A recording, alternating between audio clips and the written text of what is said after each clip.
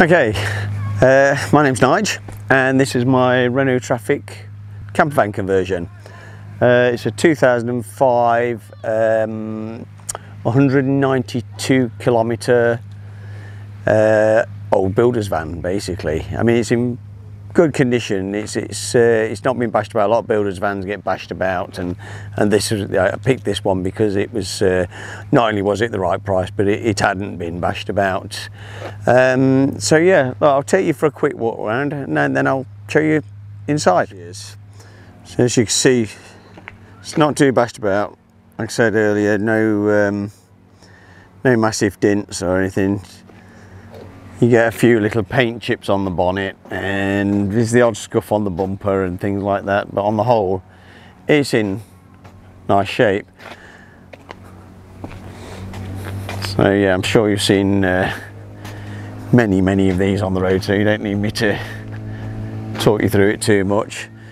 I put the awning on. I haven't got a roof rack, so I had to fashion some brackets to make that work, and also on the roof, don't know if you can see, I've got a fan that I fitted, which is great in summer. It was a godsend actually in the hot nights here in Australia. So yeah, look, let's have a look inside.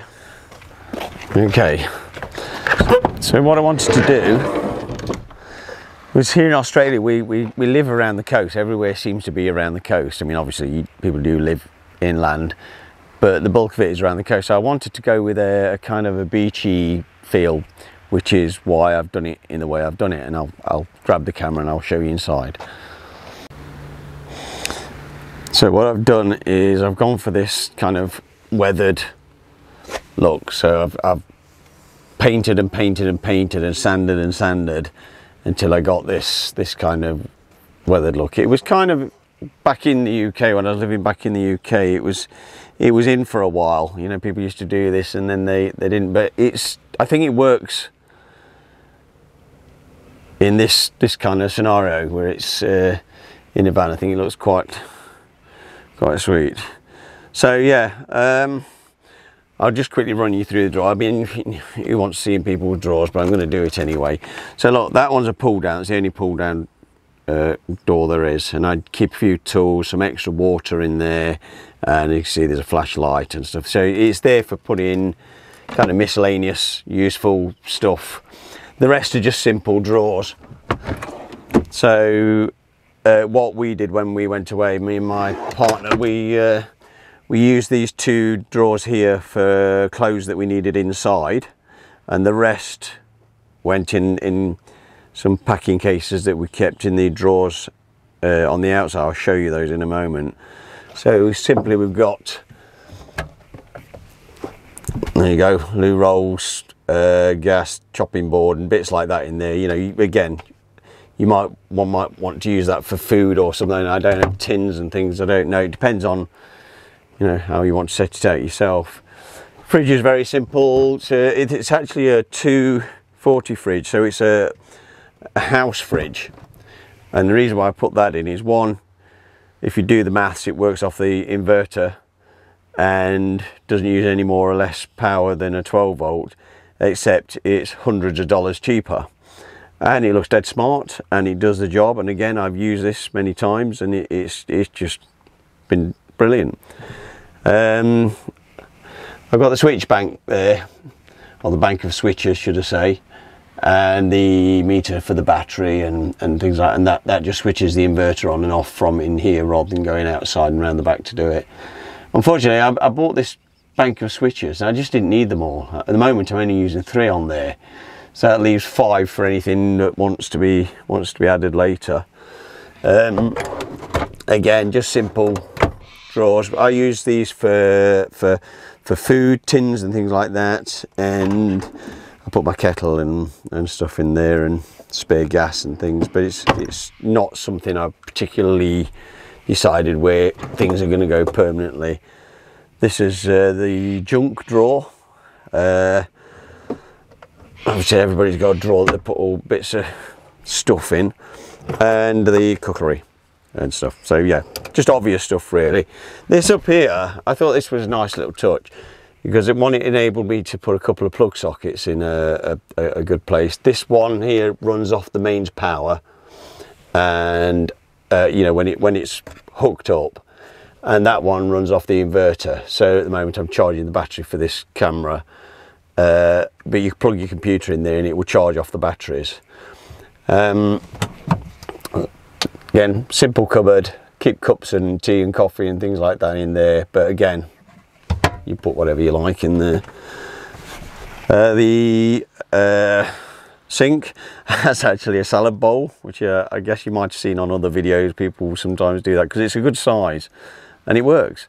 And I've got a pump. If I just put the pump on, so that's quite a simple, and that just drains outside. I'll show you where that drains in a minute. And things like this, because you know, in a small van you've got room is you know, precious. So I got these, and my idea was to things like washing up liquid or spices, salt, pepper, you know, things like that. It's another little room saver. And if I go inside and we go down the back there, I've got some more little boxes there for putting stuff in. You know, again, space is a premium. Now the bed, as you can see, I've gone widthways on the bed, which makes it a short bed. Me and my partner are both short arses. You know, I lie on that bed, I sleep on the bed, and my feet are an inch away from the other side, so it works perfectly for me. I mean, we're all arms and legs anyway, so you know, we sleep diagonal if we got uncomfortable. And I've put some nice little bedside lights in there. There's one down there if it'll focus, and the window's a frosted window, and there's also a blind that will pull down. I'm not going to climb all over the bed, but it'll pull down. And actually, if I just quickly swing round in here and close the door, I can show you the blind, if you can bear with me a moment. These are just IKEA blinds, and I cut them down. If I can just peel that off. Try to do this one-handed. So yeah, I'll show you the blind. I've just pulled it down. It was a bit hard to do one-handed, so I had to just temporarily put the camera down. But that slides up, it velcros up there on the three points, 1, 2, 3, and it just holds up, and then it just drops down, and yeah, it's all good. I've got the curtains that come across. I'll just undo that. The curtains that just draw across. I've got one at each end. I want the other one at that end will pull across, and the light switches up there to turn the lights on and off. And what else we got? We've got the fan, and these timbers on the ceiling are just plywood that I've sanded and sanded to create that sort of, I don't know what you would call that effect, but it works for me. I like that. And I think that's about it in here. So let's go back outside and I'll show you out the back. Okay, so if I just lift the back door up. So the good thing about having this door here as a lift up door is it does give you some shelter from the rain. If you, because this is where I cook. So if I just go in the drawer, I said earlier about keeping clothes and stuff out here. Me and my partner, we have one of these each, which is amazing how much stuff you can get in these, and you can see through the top as well to see what you've got in there. And we have one each, and they both fit in there, and there's still room for the cooker, which I actually put where these barbecues are. And that just leaves me, there's the cooker there, that leaves me room in here to put obviously pots and pans and things, which I have done, spare gas, you keep food in here as well, tins and things like that, if you know, if you wanted to. So it's pretty versatile, really. It's amazing what you can get in if you're sensible about it. Underneath here, if I can just reach under, is my solar panel, which is just an open up solar panel, just folds and then that plugs in around the side, and I'll show you that shortly. Under the other one I keep a table and a shower tent. I have used the shower tent once. It was a bit of a novelty. Usually I go places where I can get a shower, but I have used it, and I've got a little $50 pump and shower head that I got off Amazon, and you just drop it in a bucket of water, you know, one of those fold up buckets, and it's perfect. It actually, you know, put some warm water in there and it was great. So yeah, that's the back. I know you can't see inside very well actually. If I put lights, because I've left the blind down, but just bear with me. There you go. If I put the lights on, you get a great effect at night. It's quite a nice ambient light, and there's 4 spots in there as well, which I haven't put on, but you get the general idea.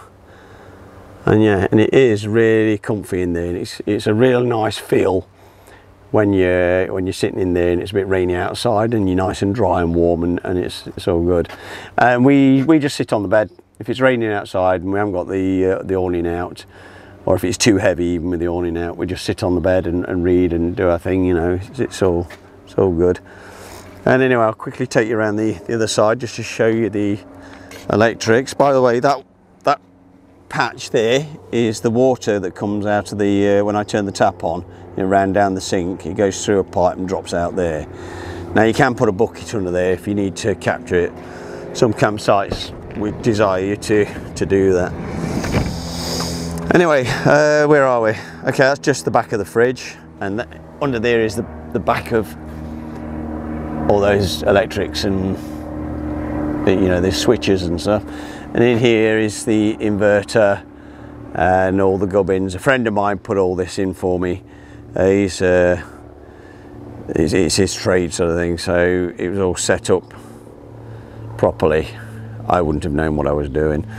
And yeah, the 2 batteries just allow it to be off grid, and you can stay off grid for ages. I went about 6 days once, and I just didn't need any more power. Just solar panel charged it up and it was all good.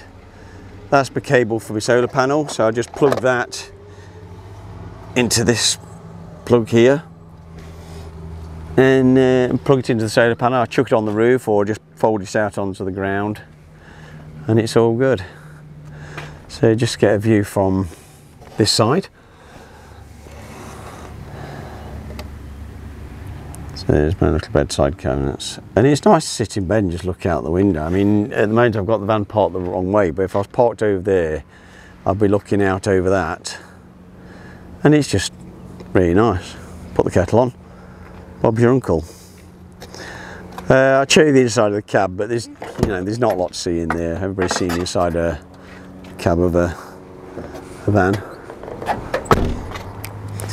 So yeah, look, if you can forgive me my photography skills, and if you liked what I've done, please give me a bit of a thumbs up or a thumbs down if you didn't like it, and any constructive feedback will be gratefully received.